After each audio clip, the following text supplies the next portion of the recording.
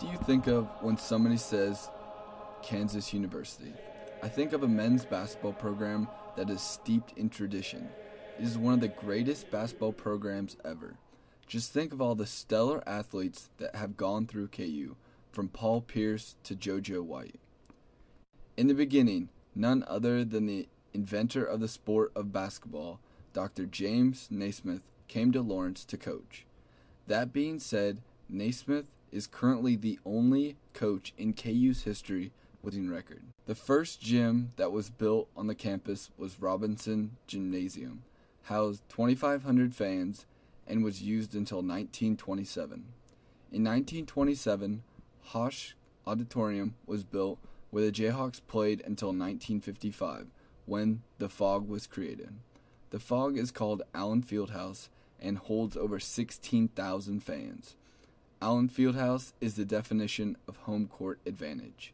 The Jayhawks are currently on a 56-game win streak at home and have only lost 12 games at home since 1994.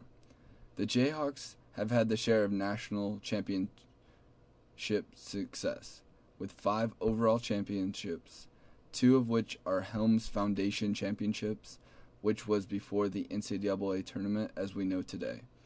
One of the most outstanding coaches in the history of college basketball is Phog Allen.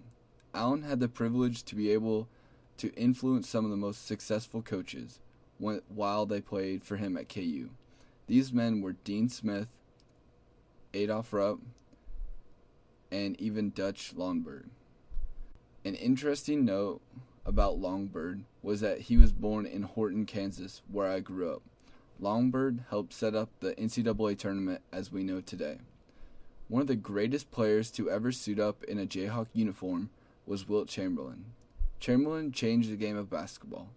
Chamberlain averaged over 30 points a game at his time at KU, and he was involved in what some people call the greatest game in NCAA history, the championship game versus North Carolina. The year was 1957. The coach of North Carolina knew they had to stop Chamberlain to win the game, so they triple-teamed him. The final score was 54-53 North Carolina in triple overtime. Currently in Jayhawk basketball, the Jayhawks are living up to their historic past. Bill Self is doing an excellent job in keeping his younger players focused and hungry to win more games, as well as his more experienced players like Aldridge and Collins, keeping them motivated and wanting to add to their championship ring collection. As you can see, Kansas basketball is a proud tradition of excellence that its 112-year history rivals that of any other men's college basketball program.